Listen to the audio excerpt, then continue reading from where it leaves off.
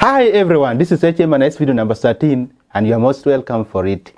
Today we want to start data analysis, and the most basic part of data analysis is sorting. That's why in this video we want to talk about different techniques how we can sort data in Excel.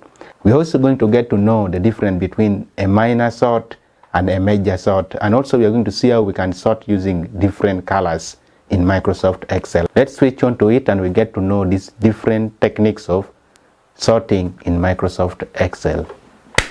Before we even start sorting in Excel, we need to know that anytime you're doing data analysis in Excel, you have to set your data set very well. Now what I'm meaning with the data set is simply a table. Like this one is a table showing June 2024 HF Gadget Sales Summary.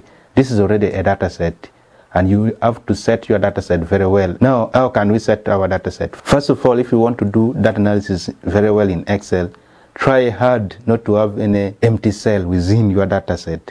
What I'm meaning by that is, like for example, if you come to this cell here and then you delete this data here, you leave that cell empty and it will affect you when you are doing data analysis. So always try hard. I'm going to Control Z to undo that. Always try hard not to have any empty cell within your data set. Then secondly, make sure that your table is having headers. We shall see the reason why you need to have that when we start sorting.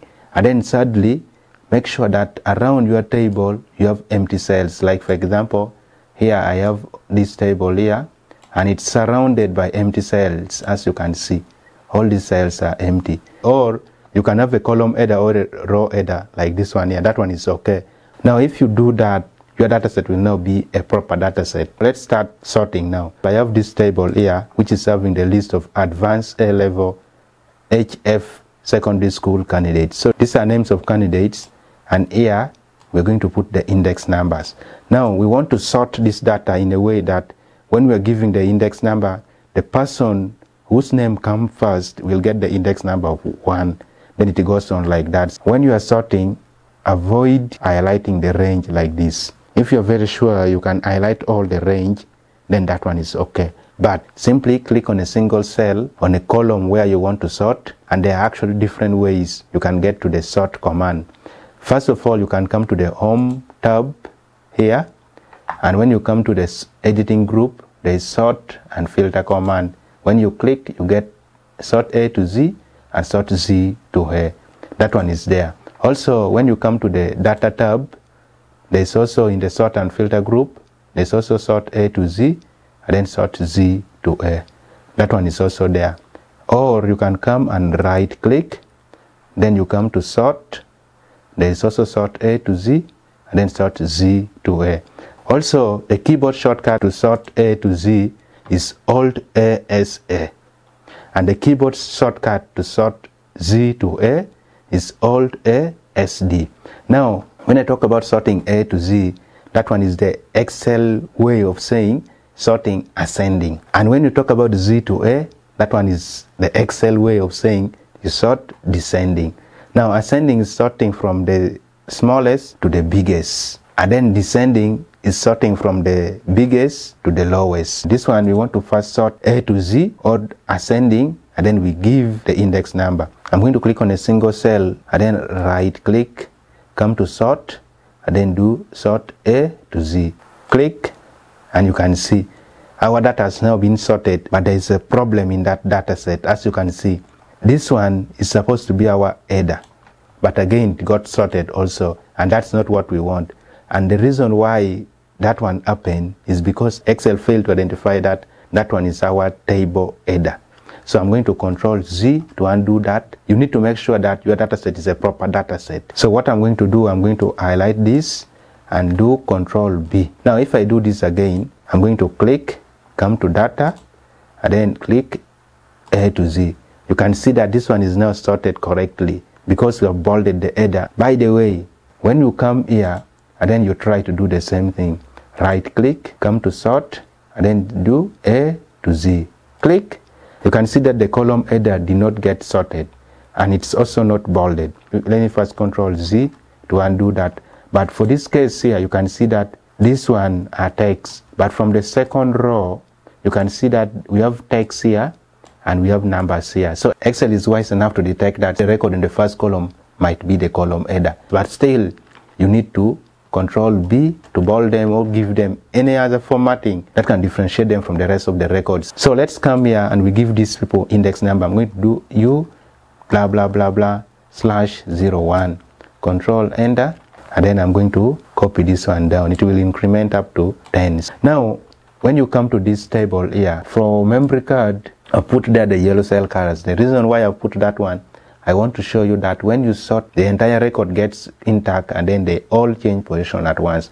So for example, I'm going to click on one cell on a column where the amount is sitting, and then I'm going to go to home, come to the editing group, sort and filter, and then I'm going to sort this time Z to A. Click.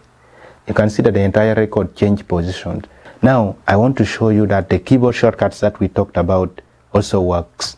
I'm going to Control Z to undo that. The keyboard shortcut to sort Z to A is Alt ASD, and then you can see that it also got sorted. Now here we have a table showing Pepsi products sold in June 2024, and this table here is going to help us understand the difference between the minor and the major sort. First of all, even before we talked about the minor and the major sort, when you want to sort the dates, you click on the date column, and when you right click, you come to sort. For dates, A to Z means sorting oldest to newest, and then Z to A means sorting newest to oldest. Now this one is text, so if I right click, come to sort, you can see that it is sorting A to Z or Z to A. I'm going to click on the number of crates here. Right click, you come to sort, you can see that it is sorting smallest to largest. That is what A to Z means.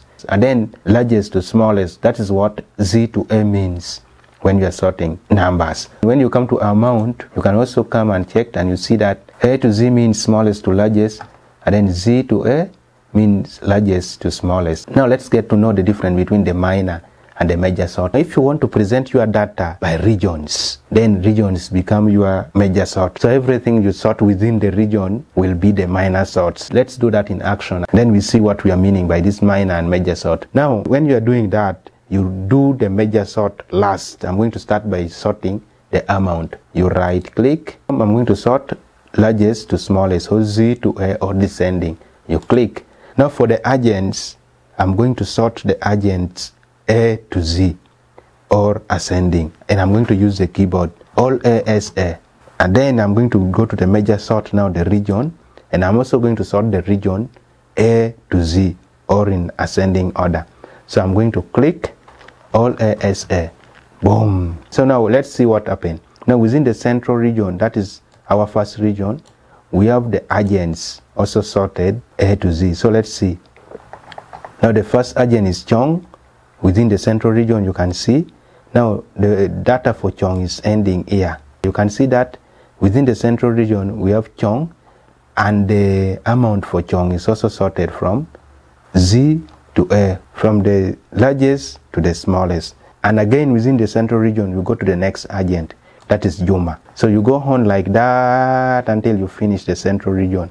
Again you come to the eastern region. The eastern region also started with Chong. So that is what we are meaning by the minor and the major sort. So the region now becomes the major sort, reason being everything is sorted within the region. Now for me, I like calling it the outer and the inner sorts, just for the case of understanding. The major sort become the outer sort, and then the minor sort are the inner sorts. Again, we are going to use the same data set to get to know how to sort by cell colors. Within the data set, I've gone ahead to color code some records here. Now like this one is a sale code, this one is also another record. I've also given it some color, just like that. There's also another one here. Now I've color coded them basing on this. Those records having green cell colors and then the white font color, the records when the products were delivered to the customers. Those one having the blue cell color and a white font color is when the product are sold while it's raining. And then those records having the dark blue cell color and then the orange font color is when the customer qualifies for the after sale services. So those are the color codings we have in our table here. We want to see how you can sort using the cell color. If I click on a record that is having this green cell color, and then I right click. I come to sort. You can see these buttons down here. Put selected cell color on top, or put selected font color on top. You can also sort by font color, then put selected formatting icon on top. You're going to see all these three options here. For this case, we're talking about the cell color. So you right click, come to sort, and then you come to put selected cell color on top. I'm going to click.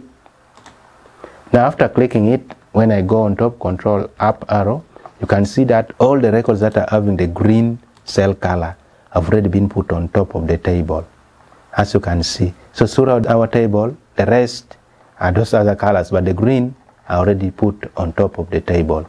That is when you're sorting by cell color. I'm going to control Z to undo that.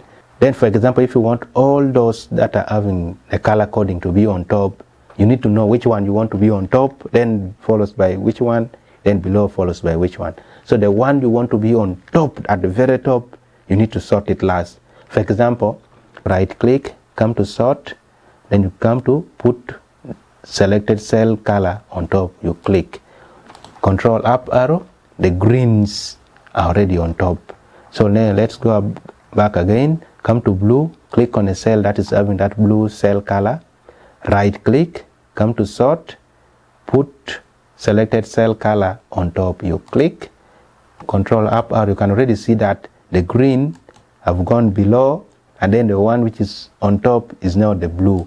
So now what you want to be on top, you sort last. You click, right click, come to sort, you put selected cell color on top, you click, and then you control up arrow. You can see that we have all the records that are having the color codings on top. So you can easily see that there were 1, 2, 3, 4 customers that were given after sales service. Again, we have the same table. We're also going to use it to see that you can also sort by font color. The other one was cell color. This one is now the font color. Come to the cell that is having the font color you want to sort. Then you right click, come to sort, put the selected font color on top.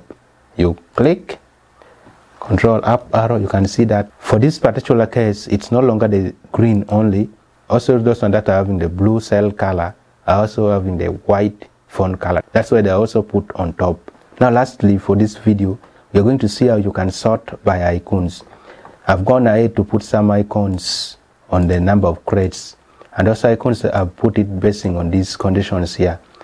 If the number of crates sold is greater than 50, I give you a tick, and if it's exactly 50 crates sold, you get the exclamation marks. And if the number of crates sold is less than 50, I give you a cross. That is the condition I've used to put these icons here. So you click on a cell that is having the icons, you right click, come to sort, then you come to put selected formatting icon on top. You click. You can see that for that case it was a tick, and all the ticks have now been put on top, as you can see now. So after the ticks, the rest now came in. So I'm going to control Z. Again, let's click on a cross, right click, come to sort, put selected formatting icon on top, you click, and see that the cross is now on top. I'm going to control Z to undo that. Yeah, those are the different techniques how you can sort data in Excel. However, I have one better method how you can sort data, which is much better than how we have done it today, and we're going to see that one in our next video. Please subscribe if you haven't subscribed yet. Until next video, HM&S video number 14, and then we meet again. Thank you very much.